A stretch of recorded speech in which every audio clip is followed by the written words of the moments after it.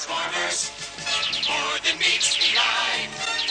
Autobots wage their battle to destroy the evil forces of the... Okay guys, here we go. Complete transformation process for Studio Series 86 Voyager class Wreck-Gar. So, what we're going to do first and foremost then, we're going to take the arms at the shoulders, we're going to fold them all the way up, right out of the way.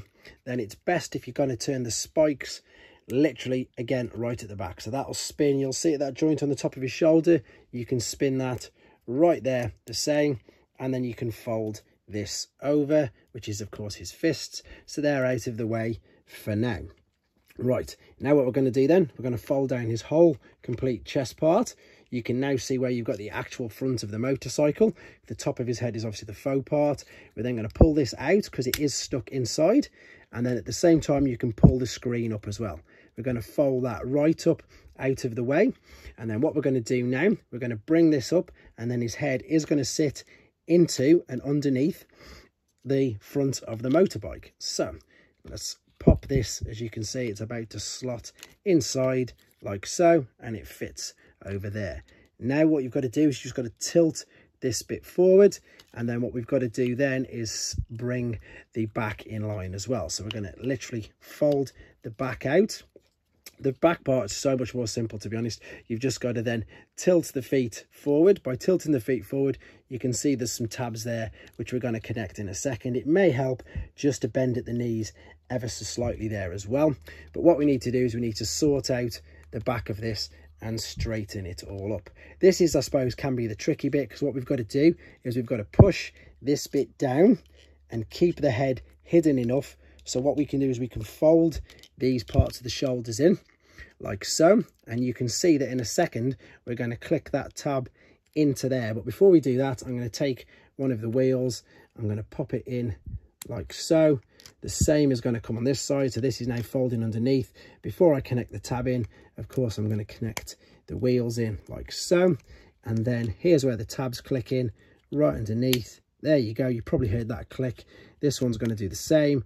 That's just clicked in. Perfect. And as I said, the back is much more simple. You just saw me tilt the rest of that into position.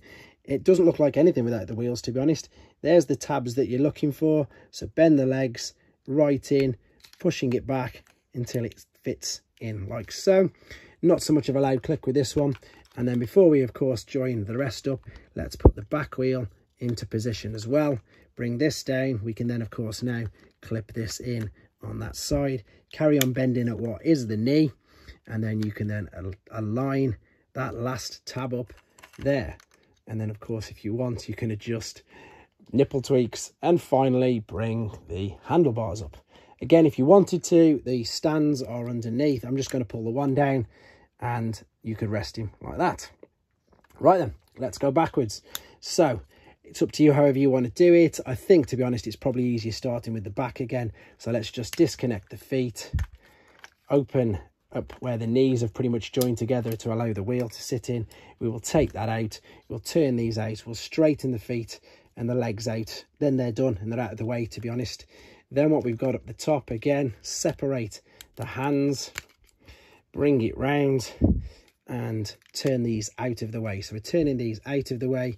This bit's the tricky bit now that I find, to be honest. So what I've got to remember to do is we've got to turn these fully 90 degrees like so.